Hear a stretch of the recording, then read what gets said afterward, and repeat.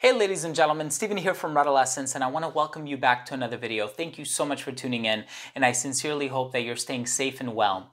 What I would like to do today is give you a little bit of a behind the scenes look and also my insight and my thoughts on a fragrance from the brand of which I am the creative director, and this fragrance is called Navus and the brand is Navitus Parfums, so make sure to stay tuned.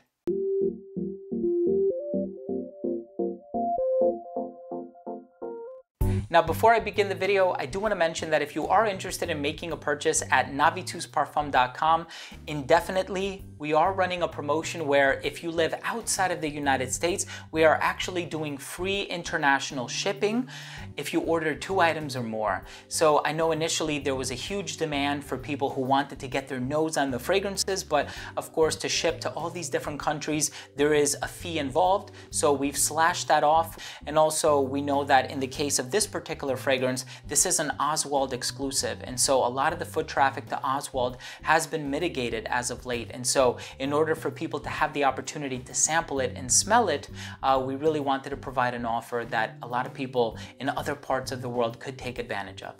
So as I'm sure you know, in the past, I have done videos on some of my own fragrances. These are fragrances from the brand of which I am a creative director.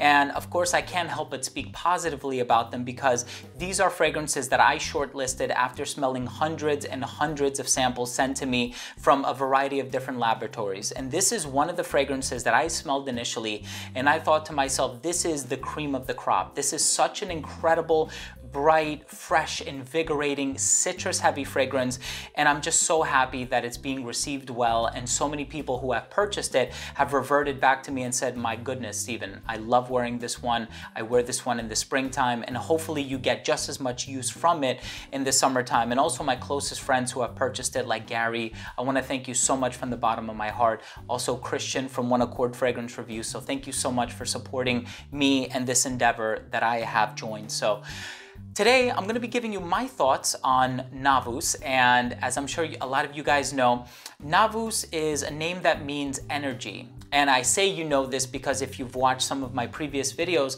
I was talking a little bit about the concept of the fragrance. And so a lot of the fragrances in the Navitus Parfum line, if not all of them, are actually inspired by different things that are being represented by the infinity symbol. So you know that the infinity symbol represents strength, it represents, believe it or not, virility, it represents eternal return, this concept of reincarnation, and of course that is applied in the fragrance Primas, which I've also done a video on.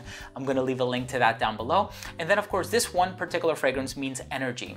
So you want to wear it in an energetic situation, right? So if you just want to go out there, you want to conquer your day, you want to accomplish your goals, you just want to feel like the best version of yourself. And this is a very sort of verdant, bright, citrusy, fresh, appealing fragrance in my humble opinion. And it was certainly one of the ones that I enjoyed the most. I fell in love with this fragrance when I received it from the perfumer Christian Carbonell initially. And that's one of the reasons why I decided to include it as part of the initial 7 fragrances. And so I absolutely love this one. I do think it's a perfect fragrance for the summertime. As always, I would recommend that you go out there and you put your own nose on it. And this one, of course, is an Oswald exclusive. So I do want to give a very special thank you and a special shout out to Tanya and Josie and Olya and all of the beautiful and wonderful people who are working at Oswald NYC. I'm going to leave links for that down below as well. This is the type of fragrance where if you are looking for that one Swiss Army knife scent and you want something that can be worn in a dressed up scenario, dressed down scenario, it has this sort of informality about it, but it could be dressed up and it has this formal appeal about it as well. I do think that Navus is the optimum scent to go with. I think if you're looking for something a little bit more in that fougere sort of chypre genre with the lavender, I would certainly recommend Lautus, but I'm going to be talking about this one today. Let's go ahead and start things off by taking a quick look at the presentation. Now, when you do receive this fragrance, you will notice that it has this infinity symbol motif on the sleeve. It has the name of the company towards the top, the name of the fragrance right there in the middle, and then you also have Oswald written towards the bottom, and this is an Oswald exclusive fragrance. When you take the sleeve off, you will see that it reveals a box with very sturdy construction. It just has the gold foil lettering here on the front. You open up the flap on the side, and it also reveals a silk bedding in which the bottle rests. The inside of the box also comes with this card that has a Latin phrase that's associated with the fragrance. Of course, in the case of this one, it's Carpe Diem, which translates to seize the day. And then on the back of the card, you will notice that it has all of the notes listed, as well as a few descriptive adjectives, and then a credit or homage to the perfumer, which in this case is Christian Carbonell. Now the bottle for this one, you can see it has this very rich deep blue color towards the top. It has a sort of light aqua green color towards the middle here, so it is two-tone. And then towards the very bottom, it becomes clear. And then you'll see that it has the Zamac cap at the top. And the back of the bottle also lists the fact that this is an Oswald exclusive. Now the distribution on the atomizer is very wide, and it is a pressurized atomizer, so you can control how much you want to spray. Let's continue with the smell. So as soon as this fragrance opens up, the first thing that you're going to spot is just that huge sense of refreshment in the opening, and there is so much citrus going on in this fragrance. You have the bergamot, you have the orange, you have that touch of grapefruit in there as well that makes it a unique citrus fragrance. Oftentimes you think of lemon, you think of a particular fragrance, you think of bergamot, you think of a particular fragrance, but it's really, in my opinion, the grapefruit that shines in this fragrance. So it opens up very bright, very energetic, very fulfilling, and there also is a combination of both natural and synthetic ingredients that are used in this. And then once it starts to make its segue into the heart of the composition, that's when you're going to get this sort of lingering juniper berry from the opening, which also kind of gives the fragrance a sort of effervescent gin and tonic feel. So if you're into those boozy fragrances and you want those bright, refreshing, boozy fragrances almost on the minty side, definitely check this one out for that. It almost kind of gives me a mojito vibe, if I can use that reference.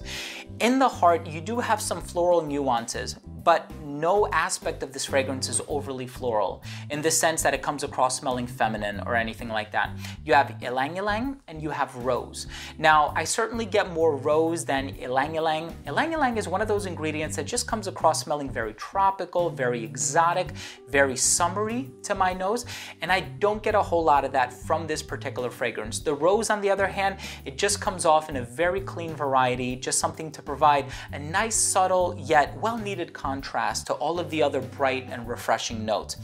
The base of this fragrance, you're going to get a little bit of a woodsy appeal, but the cedarwood that's in here is in no way stronger than the vetiver. The vetiver really overtakes the composition in the sense that it's very clean in nature and it sustains that freshness well into the base. And I'm talking about 6, 7, 8 hours after application. So you have a fragrance that starts off very bright, very juicy, very fresh on account of that melange of citrus that's in the opening, but particularly the grapefruit. And then once it starts to dry down, that gin and tonic feel sort of fizzles out. And you also have this really clean, smooth, ultra versatile vetiver note. And the vetivers that I've encountered in my scent journey are, some of them can be very sort of dry and earthy and rugged. And then of course you have like the Mugler colognes and the original vetivers, which come across smelling very, very clean. This one leans on the clean side, but it implements and utilizes a vetiver that doesn't smell like any vetiver that I have smelled in my journey. And it's also not overly grassy to the effect that it utilizes ingredients like cis-3-hexanol, and it's not earthy in the sense that it uses ingredients like geosmin. It's just a very nice, very well put together fragrance for the summertime and the springtime as well. And I do have to say, I am so proud of Christian Carbonell, who is the perfumer of this fragrance, for creating this. And he really has outdone himself. And I have always been a huge fan of his work. Obviously, he has made fragrances for Xerjoff and Zoologist and just tons of other brands, and I'm going to leave all that information down below if you're interested in reading up on his Fragrantica page, but this one is one of his best. And of course, this is all coming from a very personal standpoint and a personal perspective, and I think we're all mature enough to know that fragrance is very personal, it's very subjective. Let's finish things off with my overall assessment. Now, in terms of the uniqueness and the overall smell, one of the things that I was really pleasantly surprised by is how unique this fragrance is for a citrus-heavy fragrance. Something that I've alluded to earlier on in this review is sometimes when I smell something that's very lemon-heavy heavy or orange heavy. I'm usually reminded of other fragrances. So orange, Bigarat Concentré, Eau d'Adrienne by Nicotal for lemon, and even bergamot, you have like the Xerjoff Neos of the world. But in the case of this fragrance, you have that grapefruit that's up on top. And grapefruit is one of these ingredients that I don't really find myself encountering all that often in perfumes, whether it be designer or niche. And I think it's being done spectacularly well in this fragrance. In terms of the longevity, expect to get about 8 hours on your skin. When it gets a little bit hotter outside, if it's really, really warm where you live, you might get upwards of 7 hours and not 8. Projection on this one radiates off my skin very, very well for the first 2 to 2.5 hours. Keep in mind that it's going to radiate within an elbow's length for between that 3rd hour of application and that 7th or 8th hour of application. In terms of the versatility, like I mentioned earlier, you can wear this one dressed up because it does come across smelling very natural and very organic. It doesn't smell synthetic or chemically or anything like that. And of course, one of the reasons why is because it does feature a nice balance of both design, natural ingredients, but also synthetic ingredients as well. I do find this one to be totally unisex. There's just something about citrus that I think works very well with both sexes. And I think anybody can wear this. It's bright and mass appealing enough that it can be worn by somebody who's very young, and it just has that same sort of lingering vibe that it could be pulled off by somebody who's a little bit more, older, a little bit more sophisticated and set in his or her way. And of course, the presentation on this one, I really enjoy this presentation, which I've had selected since the summer of 2019. And so a lot of thought, a lot of time, a lot of energy, a lot of sourcing went into all of the materials involved. And my final verdict on my fragrance is I personally, and now remember, you have to take this with a grain of salt, because this is a product that I have directly worked on. I am the creative director for Navitus Parfums. I love this fragrance. It is one of my favorite fragrances to wear in the summertime, and I've actually not worn this for about a week and a half because I was testing other fragrances, and I was also wearing a lot of Lautus and a lot of Vivamore from the brand. And so I decided to pull this fragrance back out after a long time of not wearing it, and I said, why did I neglect this for the past week and a half? Because I do utterly and completely find this to be an incredible fragrance. And obviously, trust your own nose, go out there, smell it for yourself. Please, at no point should you ever commit to a blind buy on behalf of what any other YouTuber says. And I trust that if you do have the opportunity to smell this one, that you will really enjoy it. So there you have it, ladies and gentlemen. Thank you so much for tuning in. I sincerely appreciate it from the bottom of my heart. That was my take, sort of behind the scenes look and how I perceive the fragrance Navus by Navitus Parfums, the brand of which I am the creative director. If you like this type of content and you're not subscribed to this channel, I would really appreciate it if you could show your support by subscribing to this channel. All you got to do is click that red button in the corner. And this way, whenever I do upload future fragrance related content, it'll get delivered straight to your feed. You never need to worry about missing any of my future uploads. Thanks again for watching. I love you all. Stay safe and well, and we'll see you next time. Bye.